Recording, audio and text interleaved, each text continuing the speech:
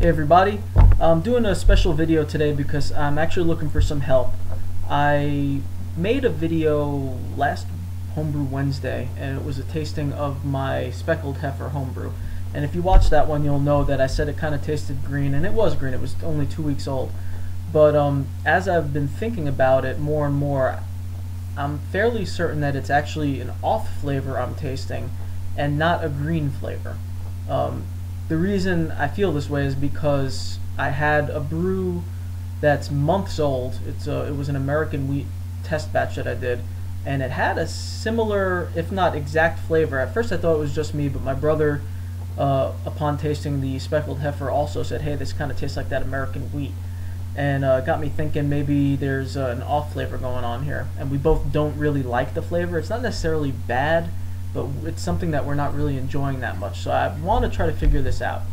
I'm going to do that in 2 or 3 ways. First, I would love it if one of my fellow brew tubers here would want to do a beer trade. I'll send you a bottle or 2 of the Speckled Heifer. You could send me whatever you want.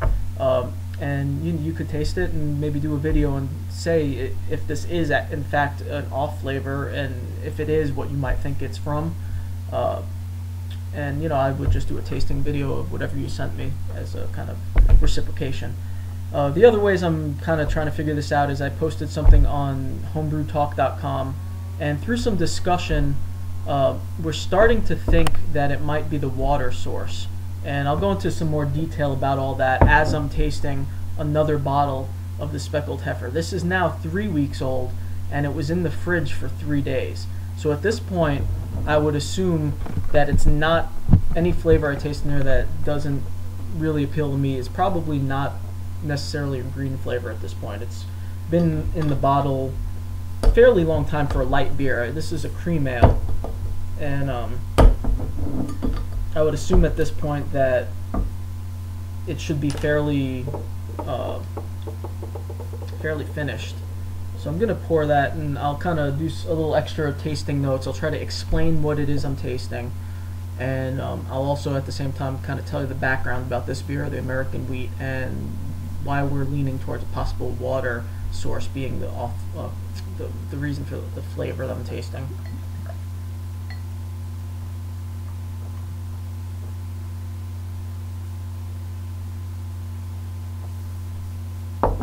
So there's the Speckled Heifer. As you can see, this is a light beer, and they were saying in the Homebrew Talk, you can probably see me through there.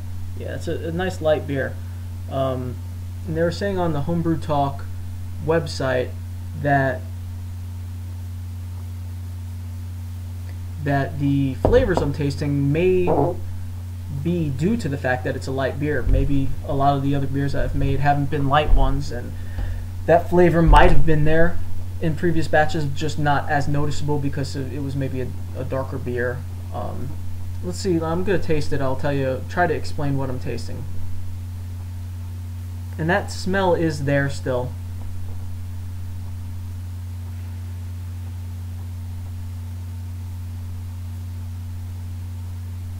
And it's so hard. That's why I want to do this beer trade, because it's really, really hard for me to explain exactly what it is that I'm smelling.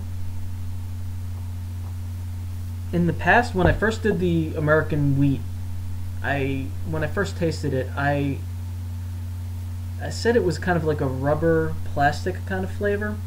I'm not sure if that's accurate though. That's just kind of as close as I can explain. Let me taste this and I'll see if that helps.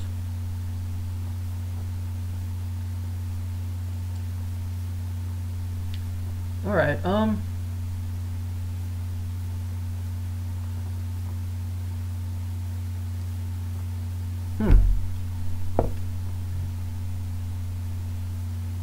Okay, that's interesting.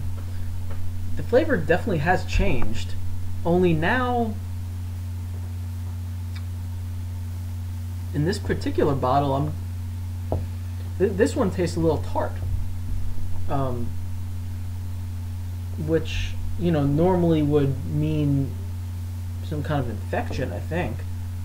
It's not overly tart. It's just, as compared to the bottle I tasted last week, this one now tastes tart. And this, I also tasted one yesterday. I did a brew video with my brother. I'm going to post that soon. And that did not taste like this. And he pretty much put it in the fridge the same day I put this one. It's the same beer.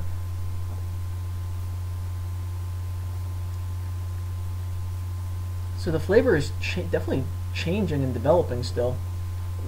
So, I mean, Northeast Brewer 77, he's one of the Homebrew Talk brewers that is helping me out, try to figure out this problem. He suggested that maybe it is still just green, and tasting it now and how much it's changed, I might actually start to go along with that. Although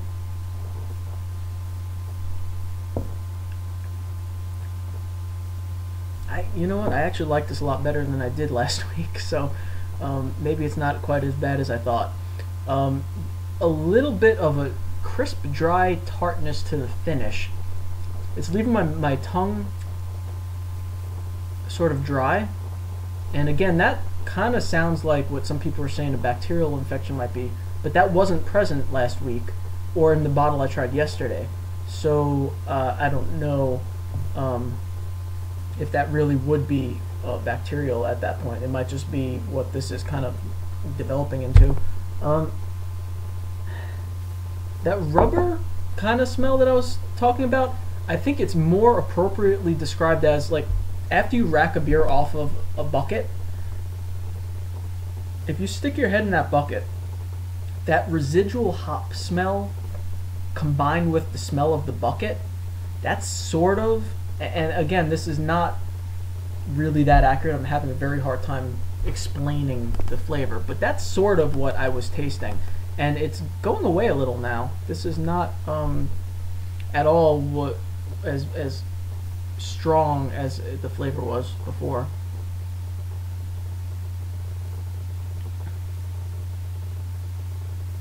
But it is still there. A little bit. And on the back of the palate there is that slight tart dry finish that wasn't there before. And what else? It kind of cleanses the palate. In a strange way, it tastes a lot like the Neo Britannia. What was it? I forget. The Dogfish Head Festina Pesce that I was drinking that has that little bit of tartness to it. I forget the name of the style, but it's reminding me of that now. And that sweetness that I mentioned in the last video, that it had that like residual sweetness, and I was kind of talking about how, oh, that's weird how sweet it is. That I'm not getting now. So I don't know. Now I'm really confused because this it makes me think that maybe I just was being getting too worried over flavors of a green beer. But you know what? I would still like to send this out anyway. If someone wants to do that beer trade and kind of tell me what they're tasting in it, because I just want a second opinion, basically. I want someone to be able to taste this and tell me, you know, if they decipher an off flavor or if it's just the flavor of the beer. By the time we get a trade together too, it would likely be a lot more finished. So that might be a good thing too.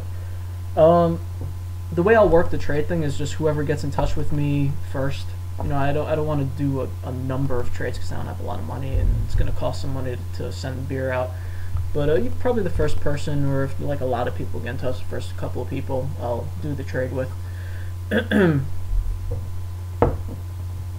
This is running a little long, but I wanted to explain a little more background of the beer. It's US-05 yeast. It was a similar flavor with American wheat that I made, but no ingredients are the same from those two batches except for the water, which I use well water from my house, and the yeast, which was a US-05. It wasn't the same yeast cake, it was just the same style yeast, the US-05.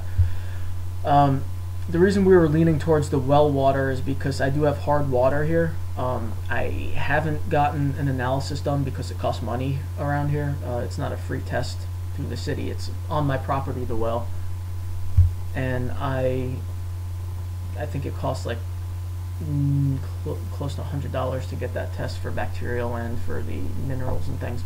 I've had just a general water test done, which Home Depot kind of collected the samples and did it for free, and it did say that it was hard water. I believe there was a lot of calcium in there, but other than that, they really didn't go into detail the way a good analysis would. So I don't know beyond that, beyond the fact that it was hard well water that I have.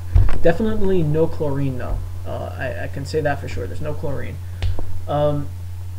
This is the same water I've used for every batch of beer I've made, but I've only tasted this flavor in the American wheat and this cream ale. However, someone mentioned, like I said earlier, that it might be because these are light styles. I did make one other light beer, and that was a Belgian white. That beer, that was our first beer that we ever made, and it was with the same water, and it did not have a similar flavor. So, which is why I was kind of not sure if it was the water or not. I'm planning on doing an experiment that, again, Northeast Brewer 77 from Homebrew Talk told me would be a good idea, wherein I'm going to make a batch of beer using spring water and then splitting that batch into two batches, fermenting one with USO5 and one with another yeast, and seeing if this flavor occurs in the one with USO5 or in neither. If it's in neither, he said it's probably then the water at that point, and if it just happens in the USO5, maybe it's the yeast.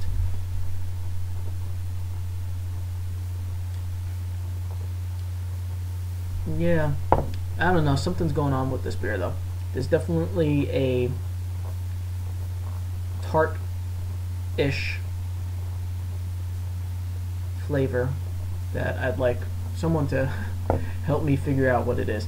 So let me know if you want to do a trade. You could just message me on YouTube and we'll figure that out, and hopefully we could do a couple of videos on it and see if we can't nail down where this flavor is coming from. And I'll give you more information if you decide to do that with me. I could give you all the specs about the beer and exactly where all the ingredients came from and everything. So I want to cut this off. We're at 12 minutes. I'll probably try to cut some pieces out of this to make it a little shorter. But thanks for watching. Hopefully we could figure out the mystery of the off flavor in my cream ale. And I'll talk to you guys later. Take it easy.